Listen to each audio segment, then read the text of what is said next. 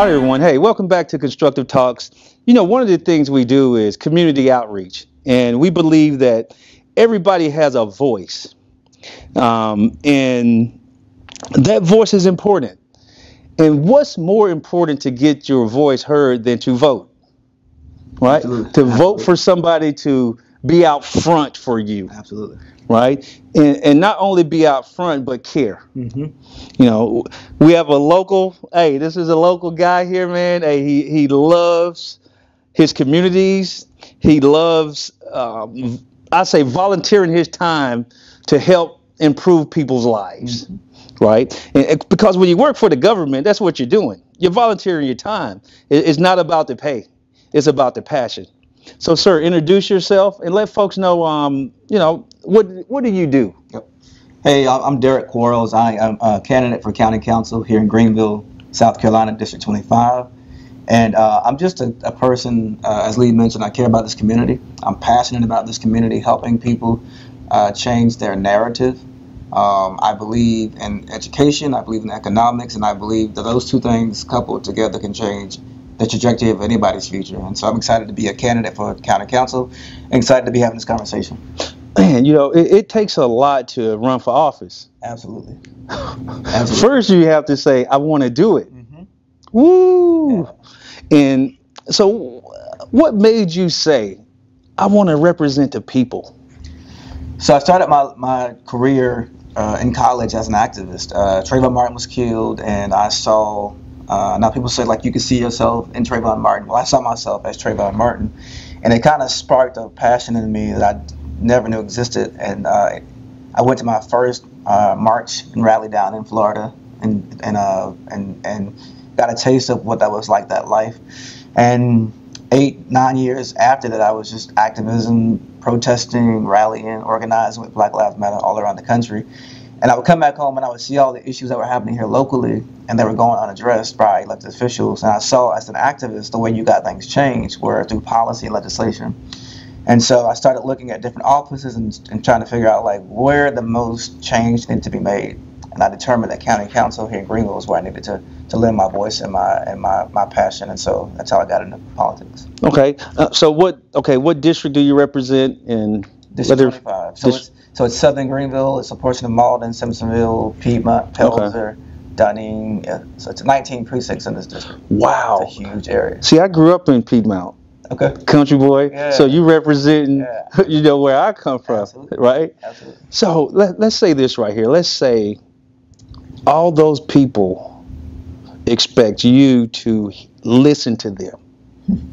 Yeah. So what avenues do you have for them to give them the opportunity for you to hear their voice? Sure. So one of the things I'm going to do is I'm going to do quarterly town hall meetings. Okay. Because it's 19 precincts, I want to do one quarterly, and I'll travel around the district doing them at different places. Okay. Because if you don't have a car, you can't get across town. Then correct. Do it in your neighborhood, and you can walk there or ride your bicycle there, that kind of thing. The other thing is I'm going to build a team around me of folks who I'll call my precinct captains. So if I can't be at a meeting, or if I can't be present, or if I got to be at another meeting, somebody's there delivering the message that I want to deliver, or somebody's calling me back and say, hey, there's an issue over in precinct 1. This is the issue, and always making sure that my presence is felt so that people don't feel like I'm just there during election time. Now, sir, you said something there that's kind of, it takes trust. Mm-hmm. It takes loyalty for somebody to listen to somebody else and pass that message on Absolutely. To you. Yeah. So, I always say, hey, select folks around you that have skills and talent. Absolutely. Right? So for someone to echo your voice to the folks that you serve, mm-hmm. man, it takes some vetting. Absolutely. Right? Yeah. Because talk is cheap. Absolutely. Right? So if they want to know when you're going to have your next town hall, where are you going to advertise that at for folks? So what I'll do is I'll have a street team. We'll put out yard signs throughout the district saying there's a town hall meeting on Monday at 7 o'clock at so-and-so. Okay. And that way, when people who are not on social media, they'll know when they ride by. When they go into the grocery store, they'll see the sign. Also going to do it on social media, let people know. And then also word of mouth is let people know, like, hey, get this message out. We're doing this town hall meeting. And then also we have a local newspaper that a lot of older people read. So putting it in their quarterly to let people know the meeting is coming up, it's happening, so people are informed. What's it? You know the name of that newspaper? Community Informer. Community Informer. Yes. Okay, everybody. Hey, you hear that? Go to the Community Informer. Yes. I'm sure they have a website. Go there and allow the communication from your representative to be heard and to participate. Okay. So let me ask you this. I don't know if they ask you this during the campaign. What are some hobbies you have? I get asked that quite a bit. Honestly, Okay. yeah. And honestly, it sounds like nerdish, but I mean, I just enjoy helping people. Like, Okay. I turned 37 last Saturday, Okay. and for my birthday, I got 8 guys together, and we went to a lady's house. She's a senior citizen. Mhm. A tree fell down her yard. It's been there for 3 years. Oh, wow. Massive tree. And so we went out 8 o'clock in the morning last Saturday. We cut down the limbs off the tree. We cut her grass. Her grass was about 5-6 feet tall because she can't get out and cut the grass. And nobody wanted to cut it because of the tree in the yard. And so we cut her grass. We cut down other trees around her house. We cut down limbs. I mean, we gave her her yard life. And for me, I enjoyed doing it. She can see when she come outside. She could see when she come outside. That's a big deal. She could not see her yard. Yeah, because sometimes people get recluse if things grow up around them. Yep. Right? Yep. So let me say this right here is that, so everybody listen now. Listen what your representative is saying. His hobby is helping others. And when you help others, this is something kind of I talked about in my book series. My bubble opinion is that you don't look for anything in return. Absolutely. Absolutely zero. It is no profit in helping. Yep. Right? So what do you plan on? Because I'm quite sure the elections, I think you mentioned you had a runoff. I am in a runoff. Okay, you're in that. You're pretty confident because you're the people's voice. Doing the work. In that runoff, right? So what are some of the first things that you plan on doing the first few days or so? Of course, building your team. You mentioned that. Yeah. So the first thing I want to do is have a listening tour. So I want to spend the first month just going around the communities, listening to people, listening to the issues, learning the issues, and I want to be transparent and tell people, like, I can't fix every issue, but I want to listen to you, and I'll tell you, like, if I can help you or not, and if not, I'm gonna help you until the help is there. Okay. But yeah, just listen to the issues, building a team, and then just start implementing the issues. Finding out more than anything though, like the power that you have on county council. I know what I've heard, but I want to experience it for myself.